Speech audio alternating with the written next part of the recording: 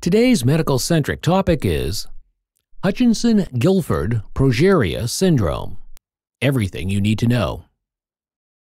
Hutchinson-Gilford Progeria Syndrome, HGPS, often simply called progeria, is a rare genetic condition characterized by accelerated aging in children. Here's what you need to know about this condition. 1. What is Hutchinson-Gilford Progeria Syndrome? Description: rapid aging. Children with HGPS exhibit signs of accelerated aging starting in their early years. Genetic disorder. Caused by a mutation in the LMNA gene affecting the production of the lamin A protein. 2. Causes of Hutchinson-Gilford Progeria Syndrome. Genetic mutation. LMNA gene. A mutation in this gene leads to the production of an abnormal protein called progerin, which causes cellular instability. Spontaneous mutation. The mutation typically occurs spontaneously and is not usually inherited from parents. 3. Symptoms of Hutchinson-Gilford Progeria Syndrome. Early signs. Growth delays. Slower growth and shorter stature. Skin changes.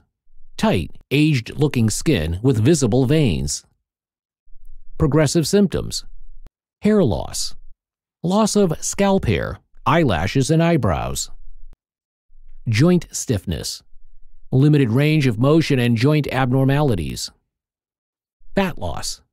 Loss of subcutaneous fat, making veins more visible. Cardiovascular issues. Hardening and tightening of blood vessels leading to heart disease.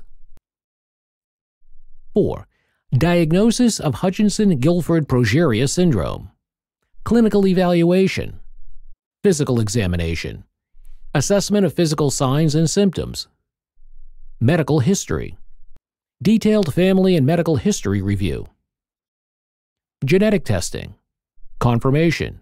Identifying the LMNA gene mutation to confirm the diagnosis. 5. Treatment of Hutchinson-Gilford Progeria Syndrome. Symptom management.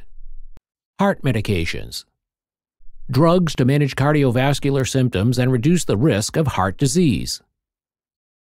Physical therapy. To maintain joint mobility and manage stiffness. Experimental treatments.